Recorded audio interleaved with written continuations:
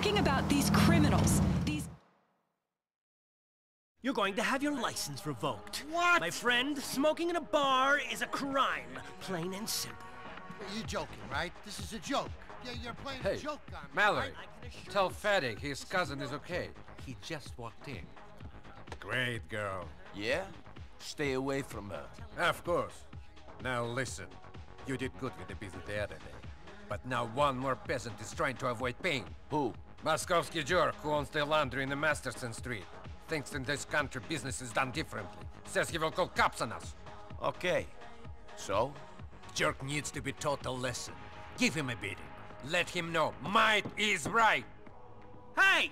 Stop that smoking back there! Partial! Easy, buddy. Go on, do what you gotta do. But remember, you see a cop, you don't know me. I see anyone, I don't know you. Ho-ho! Алло, Vlad говорит. Да, что ты хочешь? Быстрее, я очень занят. Valuable lesson.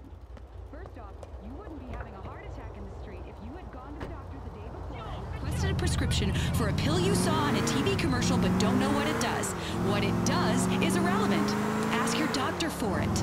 My mother had a great home remedy. Home from the home. For heart problems. A few ordinary household items. You'll find them under the sink. Mixed together, drink problems.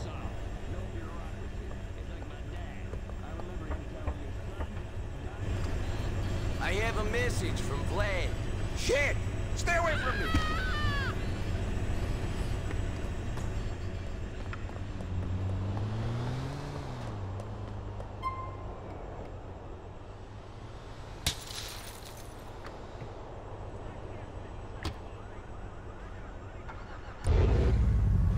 Marches and talk and jeering, all about fucking the homeless shit, and all about fucking squatters' rights.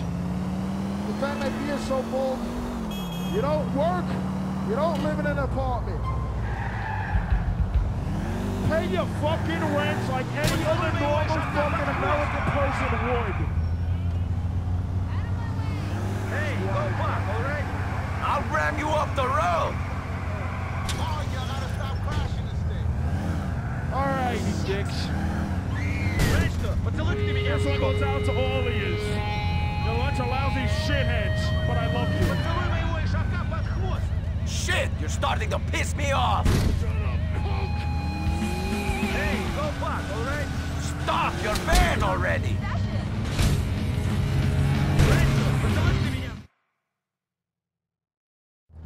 You got me, okay? Why have you not paid Vlad the money you owe him? I'm going to. I've just been having the trouble getting it together. Vlad is an impatient man. You will be getting the money to him soon, or your wife shall be using your washing machines to get the blood out of your clothes. Do you understand? I do not ask twice for a favor. I understand. I will get it to him. I thought this country was different.